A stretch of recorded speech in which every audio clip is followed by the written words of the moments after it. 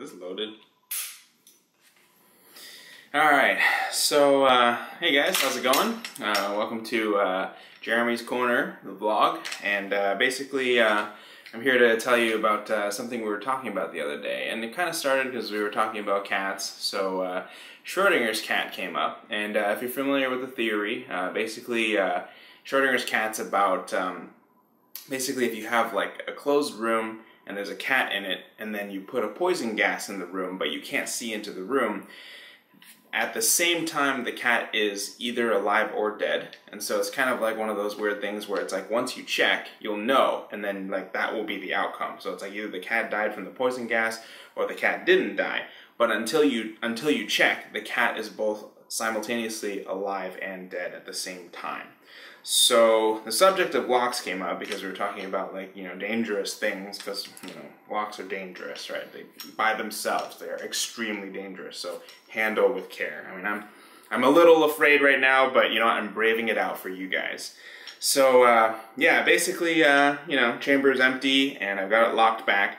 But we were talking about how Glocks, because it's a striker fire system, they have a sort of a unique thing where, well, not completely unique, but the trigger resets when the slide moves forward, and when you pull the trigger to dry fire the gun, there's nothing in the chamber, so you pull the trigger, it releases the firing pin, but the trigger actually stays to the rear, whereas some guns actually release forward again, but these actually require the slide to cycle in order for you to have the trigger ready to go. So if you do have a bullet in the chamber with the trigger to the rear, is the gun still dangerous? Because in this moment, basically you can't pull the trigger. The trigger does nothing in the recessed position, but there's a live round in the chamber. So does it still make it dangerous? Like if I were to point it at something that I didn't want to destroy, would that make a difference, right? So there is a way to put a round in the chamber, because, you know, obviously you're going to say, oh, well, you have to set the striker in position in order to put a round in the chamber. That's actually not true. You do a quick disassembly and reassemble the pistol with a round in the chamber. So actually I have a snap cap here today, fake bullet, and basically I'm going to put it inside the gun. Drop that in.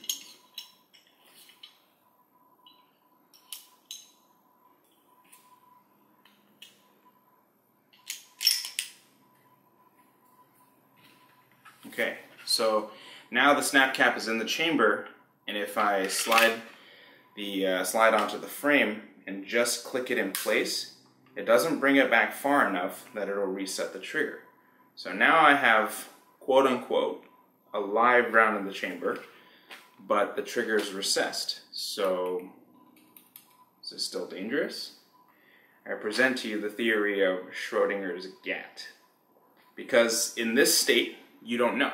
Like if I put this down and somebody else were to walk up and pick up the gun, you know, and maybe they weren't completely aware of the, you know, firearm safety, right? And they were to point it around and stuff, and, you know, do the cowboy thing, pew pew pew pew, right? Well, it's like one of those things where it's like it's dangerous, but it's safe at the exact same time.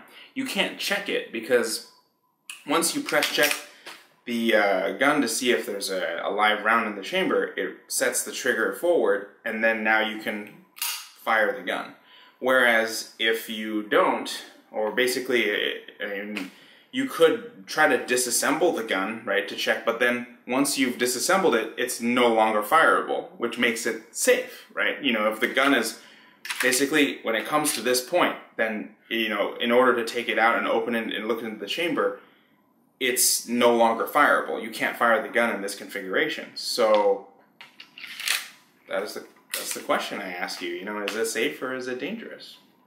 Anyway, you know, post your thoughts below in the comments. You know, if you have you know, something to say about it, because this is just kind of an interesting thing that I never really thought about before today. Is like, you know, is it safe to be pointing this around? I mean, you still shouldn't point firearms, even if they're unloaded, at things you do not want to destroy or people, right? So I'm not saying that. I'm just saying, is this gun still dangerous with the trigger recessed to the rear and a round in the chamber? Anyway, thanks for watching the video. If you like the video, just like and subscribe. We also have a Facebook page, so you can definitely check that out and kind of try to post funny or interesting things on there. And yeah, stay tuned for some more vlogs in the future. I guess we'll catch you next time. Thanks for watching.